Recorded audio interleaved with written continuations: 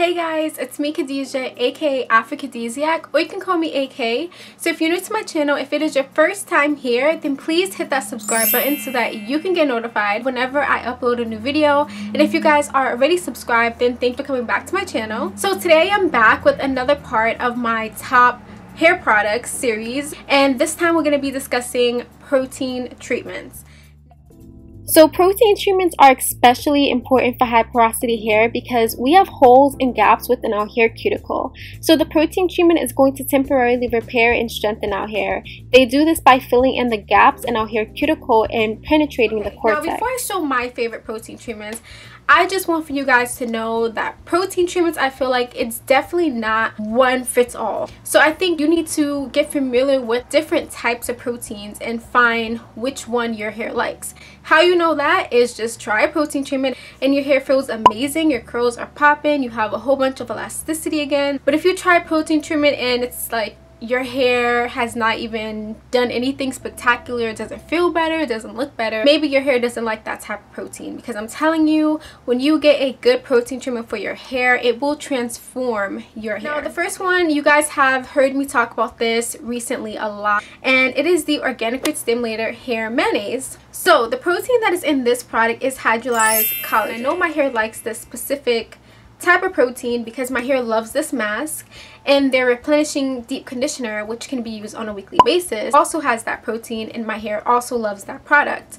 So that is just a little tip for you guys. If you're using a moisturizing deep conditioner that also has a little bit of protein in it, say if it has silk protein and your hair feels amazing after using that deep conditioner, you might want to try a protein treatment that has silk protein. It is just this nice thick and creamy kind of consistency. The smell is not the best. Now, I recently discovered that this actually has sodium lauryl sulfate in it. It doesn't specify whether you should wash your hair before using this, put it on dry hair. It does not say that. I feel like maybe they did that so that it can work best. We're gonna get that cleansing agent that will allow the protein to penetrate, if that makes sense.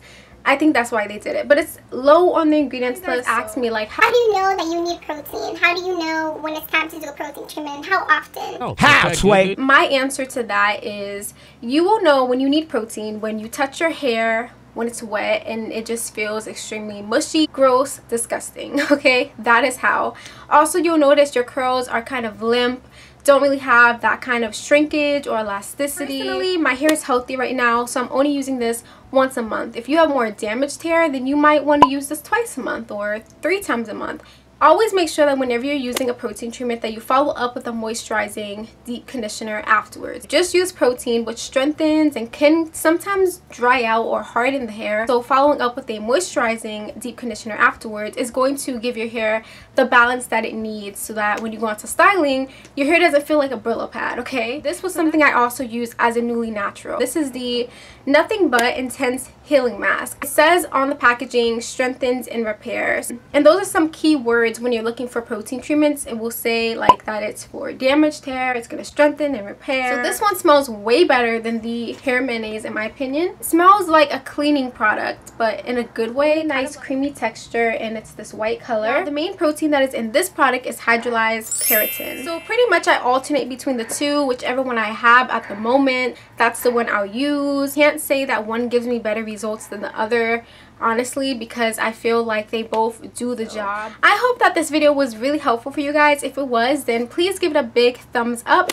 Comment down below. Share this video with other high porosity naturals or just naturals in general so that they can understand protein and protein treatments. And also subscribe if you haven't. So I will see you guys in the next one.